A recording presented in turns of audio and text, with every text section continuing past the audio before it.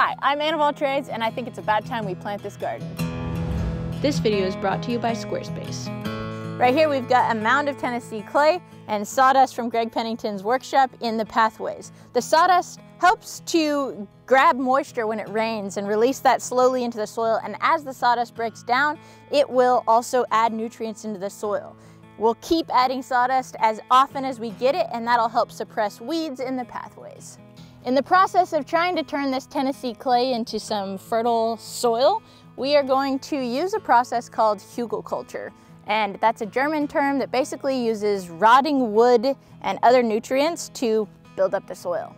I'm giving myself a little bit of a head start with the hugelkulture method because instead of using actual rotting logs, I'm going to use rotting wood chips. These are wood chips that I got delivered over the winter that have already started to decompose.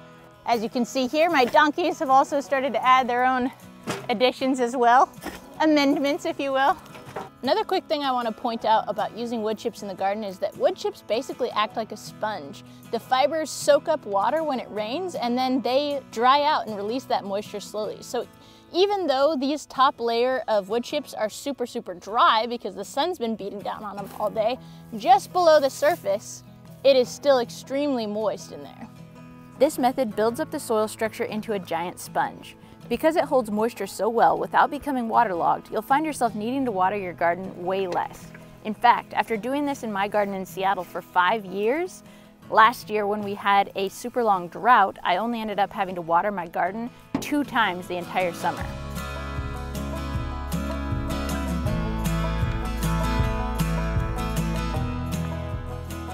On top of the wood chips go aged compost from the barn. Now, granted, I just moved here, so it hasn't had very long to age, but it's been a while, so we're gonna go ahead and use it. We have some kind of invasive grub here, so every time I find these, I save them for my chickens.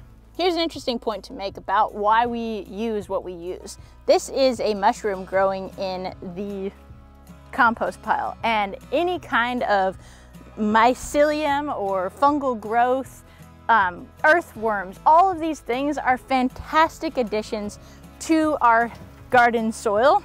So anytime I see those, I'm just like, yeah. If there's any excessive clumps of uncomposted hay, we're just gonna go ahead and move those to the side. First, because uncomposted hay tends to have a lot of seeds in it, so that ends up, you know, putting extra weeds that you don't want in your garden.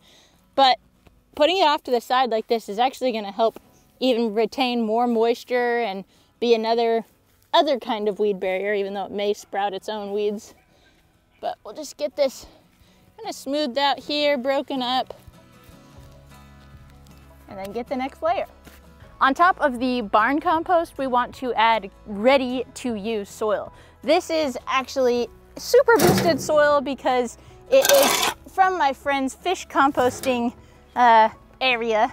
So it is actually extra fertile, which is great because one thing that I should say about the wood chips is that if they're really fresh wood chips, as they start to decompose, they're going to want to take a lot of nitrogen and other nutrients out of the soil initially, but as they then decompose, they'll add stuff back. But we want to add extra nitrogen in at the beginning. So that's again why we're doing the barn compost, while we're putting in super rich soil. Then we're going to finish off with compost plus mulch. So that's a 60% compost to 40% composted mulch ratio, which will do exactly what we want on the top of the garden, which is keep the moisture in without making it too dry. As we get ready to plant our beds, there's one more quick thing we have to do.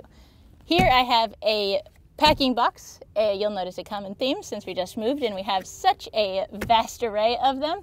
I have used it to collect some rainwater. The reason I've collected rainwater rather than just filling it up with the tap is because Tennessee has a ton of chlorine in their water, and that's not a huge problem. It's just that I want to use as many natural things as possible. Rainwater tends to have a lower pH, so go figure, we're gonna use this.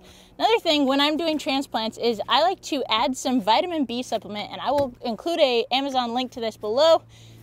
This helps basically just give the plant a vitamin boost right when you plant it, and that helps the transplanting process to just go a whole lot more smoothly. So we're gonna just put a little bit of this in there, then we're gonna take the flat and put it in. I've also rigged up this little system here to keep the plants shaded from the sunlight so that they don't get stressed prior to doing this. I should also mention what time of day it is. We are fast approaching the evening, and I really prefer to transplant plants in the evening because A, the temperatures are starting to cool. You're not planting in the heat of the day so that it further stresses the plants. But if you plant them right before dark, then they get a full 12 hours of peace basically before the sun starts beating down on them again. The only other better time to plant is right before it rains, because then obviously they're going to get watered into the soil. And then the very last thing that goes on top is this 60-40 composted mulch. It's 60% compost, 40% mulch, and you'll notice that these mulch pieces are a lot smaller than the arborist chips I was using over there, and we want that for the top because not only are they going to leach nutrients to the soil below, the wood chips on top are going to keep it dry, but because they're mixed with this composted soil, it won't keep it too dry and heat up the bottom of the bed to the point that it dries it out even further. Hi, you puppy. Hi. Hi. Oh yeah, you're such a good girl. Hi. You gonna come past?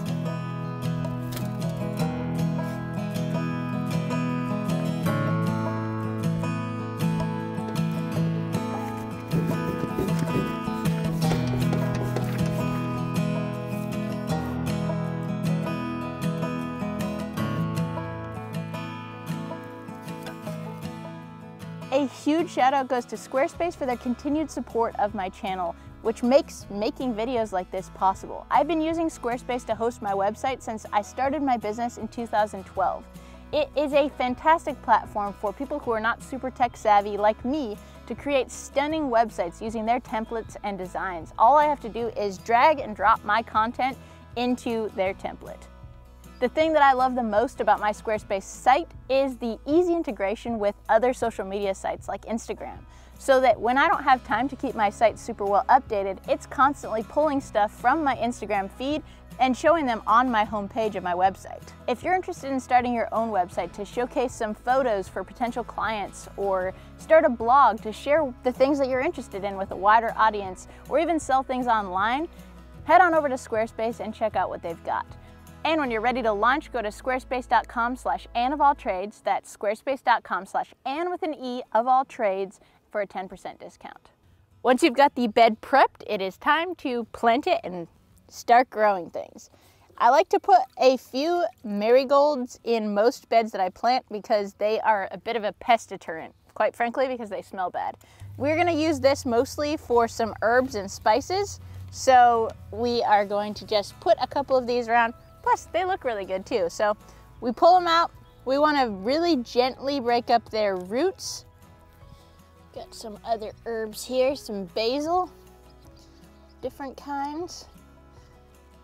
What we want to do is just get down into that dirt underneath the mulch there. Then we'll pull this upside down, use our hand to support it as it comes out. Really gently break up these roots. This one's pretty well soaked already.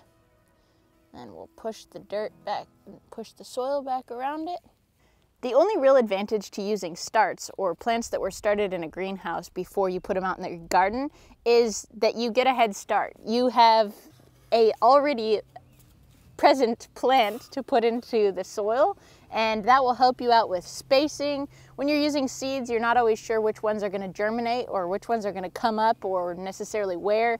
This helps you to remember where it is because you can literally already see it. And some plants, like basil for example, take a long time to grow to this height, and if you're in a place that has a short season or you were planting later than you usually would, it's a great idea to get these as starts so that you don't waste too much of your growing season waiting for those seedlings to get large enough to use.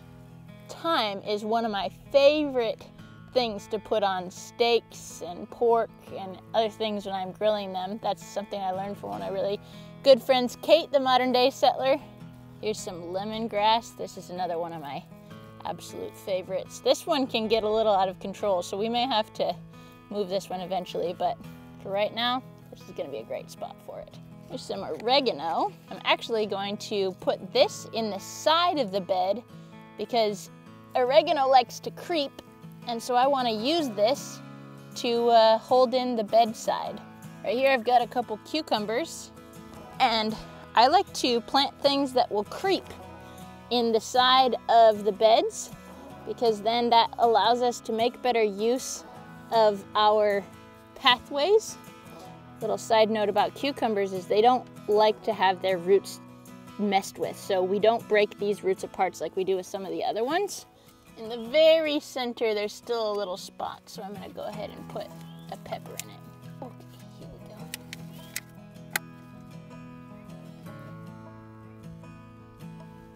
There we go. Here's something pretty special. These are all dahlia tubers. These are a technically annual but can be perennial plant if you save the bulbs every year, which is exactly what I've been doing with these since my dad and I planted them for my wedding 8 years ago. I have taken these bulbs from every house that I've moved to since we got married and replanted them in every garden in every new place. So this little guy is gonna go right here and grow me one of my wedding bouquet flowers in the herb garden as well. The only last thing we need to do now is water it really, really well. We've just added a whole bunch of organic matter. There's gonna be a lot of space for that water to soak in, and we wanna make sure that our plants that are just freshly planted get a nice drink, but that's it. It may not look like it at this point, but this bed is now done. We wanna leave plenty of space for all of these plants to grow out and be bushy and grow to their full potential. If you plant things too closely, then you're going to have competition for space inside the bed for their roots. You're going to have competition for sunlight from the plants. Some are gonna grow tall and shade the others out, and then they won't grow as well. So halfway through the summer, if there's still a few spaces in here, I'll go ahead and plop something in. But for right now, I know that this thyme is gonna grow. I know that this rosemary is gonna turn into a big bush here. I know that this pepper, though it may be tiny right now, it will be mighty. It'll be about this big. That lemongrass is definitely gonna grow. I'm hoping this basil all wants to bush out in here. These will creep, this will creep. We've got a good start to our garden here.